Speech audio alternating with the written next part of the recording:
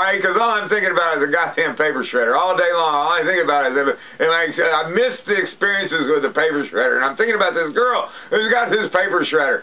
And I'm thinking, what's she doing by herself? What's this girl doing by herself in the office, in this bright office, I mean, it should be at night. At night, she should be going around and shredding things, but no, she's shredding things. This is a pretty girl, a nice girl. She's not that great looking, but, you know, she's pretty good looking. And she's by herself. And what's she doing by herself? And it's bright in the office. So wait, what is it? She's hired to be an intern someplace, right? This is a real story.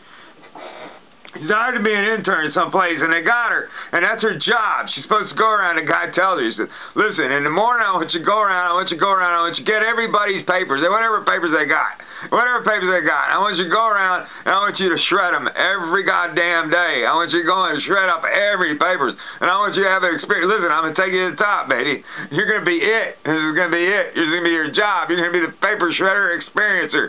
You know, where does this come from? I mean, what is she doing there? What is she doing there in the bright morning, you know, bright night? What is she doing there with a dog? She's got a dog. The dog's showing her how to use the paper shredder. She's got this experience going on with a dog and a paper shredder, and there's this boss. There's got to be somebody telling her, go, I want you to go and get all the papers and shred them all, you see? And shredder, you're going to have an experience with a paper shredder. I never had an experience with a paper shredder myself. I just burn shit. You know, if I want to get rid of it, I just burn it. Or there's ways you get rid of this stuff. The other way you get rid of it is you take half and you shred that up and you put it in a bag, and then you take another half and then you put them in other separate dumpsters. Remember a couple of years ago they were telling you how to get rid of all your stuff. You know, because there's little trolls going around stealing all this stuff out of the dumpsters, getting your name, you know, and your address.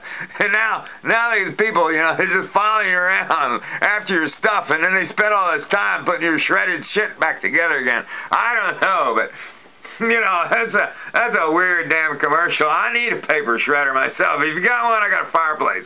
You know, but I ain't had an experience with a paper shredder. But I'm going to get to it.